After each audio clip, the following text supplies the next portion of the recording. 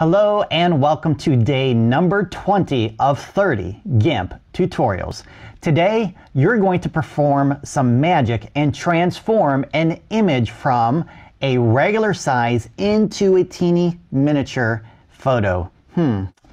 Interesting. I wonder what that means. Well, you're going to have to watch to discover this extraordinary editing technique. Before I show you this editing technique, you first need to know what type of image is going to achieve this tilt shift miniature effect.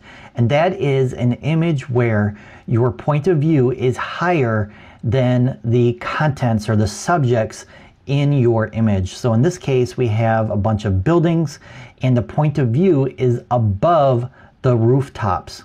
So this allows us to view down into the town, and this is the type of image that will allow you to create the tilt shift miniature effect. If this image was taken on street level, then you would not be able to recreate the miniature effect. So make sure you have the right type of image before you start editing. So the first thing we want to do is duplicate this layer to work non-destructively. And then we're going to come up to Filters, Blur, Gaussian Blur to add a blur to the image. We're going to increase the X, Y sliders here to our own personal preferences, and it's going to depend on the image as well. For this image, I'm going to set it to around 20, and then I'm going to click OK. Now we need to remove part of this blurring effect on the top portion of the image. So let's come over here and click here, and we're going to add a white layer mask. Now we want to make sure we have a black set to the foreground color here, because black removes, white adds. And we're going to remove it with our gradient tool, which is inside of the bucket fill tool category right here. So you can grab it from here or use the keyboard shortcut, which is the letter G.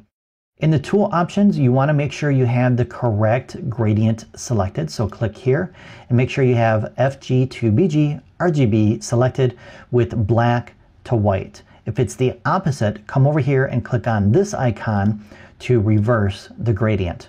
You also want to make sure you have linear selected for the type of shape. So to remove this blur from the top down to right about here, we're going to hold down our control key first, which is going to lock our gradient tool in place so we have a perfect perpendicular shape to our gradient. So I'm going to click right about here and then drag my mouse down to right about there, maybe a little bit higher.